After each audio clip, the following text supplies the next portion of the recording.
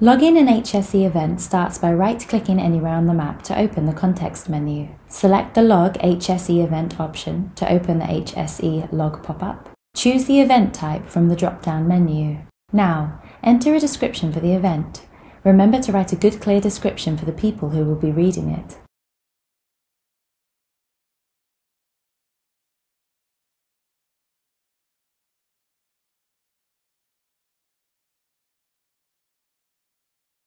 The date and time should be the current date and time, but if you are logging a previous event, they can be changed now.